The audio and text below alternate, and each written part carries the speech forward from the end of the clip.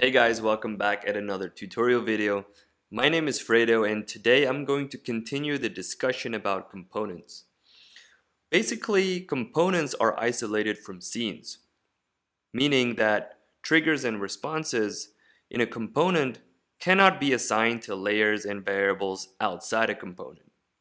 Also, triggers and responses in a scene cannot be assigned to layers and variables inside a component. There's a way to bypass this. You can use the send response and receive trigger, and inside the component you can use the send response to send a message which can be received by a receive trigger that is outside the component. And this would also work the other way around. Now, I'm going to show you that in this video. As you can see here, I have three instances of a component already. So let's have a look at this component. It's a checkbox component. So if I tap here, a check mark would appear, and if I tap again, the check mark disappears. And this happens through a tap trigger that is paired with two conditions and two opacity responses. Okay, so let's go back to the scene. And as I mentioned before, we have three instances already, and in each of them, the text layer has been overridden. So these seem to work fine. But now what I want to create is, if I check this one, that two check marks would appear here, and if I uncheck this one, the two check marks that are supposed to appear here would disappear. Alright, so let's go to the component. There we go. So this is the interaction that I have right here. Is when I tap the checkbox, a check mark appears, which you can see here. So when this condition is met, the opacity of the checked container will go to 100, and here is the opposite. So I'm gonna add the first send response. There we go. Move this one up here, and I'm gonna use the outside component channel. And yes, there is a spelling mistake right here.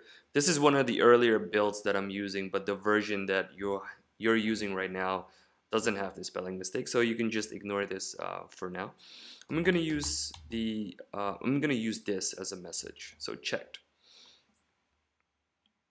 Just copy paste this one. There you go.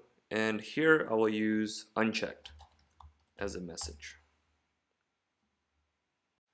So what those two send responses do, they send a message outside the component. Now I have to add two interactions consisting of receive triggers. So let's start with the first one. So a receive trigger, outside component as a channel. The message will be checked. And I need to use a opacity response. So as soon as I receive this message, this container layer should go to opacity value 100. Then one more, unchecked as a message, and the opacity response is going to be the opposite. So checked and then 0. Let's go back to our scene. So to make all of this happen, I am going to need two more interactions that both start with a receive trigger. There we go, receive trigger, and I'm going to use the component channel. And then use check all, and the message would be checked. So what this does, it's this trigger is receiving a message called checked from using the component channel, but it should come specifically from the check all instance. Now I need two send responses here, and again I need to use the component channel. Check 1, and this would be checked, and I'm going to copy paste this and just alter this. So this would be check 2. copy paste this whole interaction, and instead of checked, the message should be unchecked.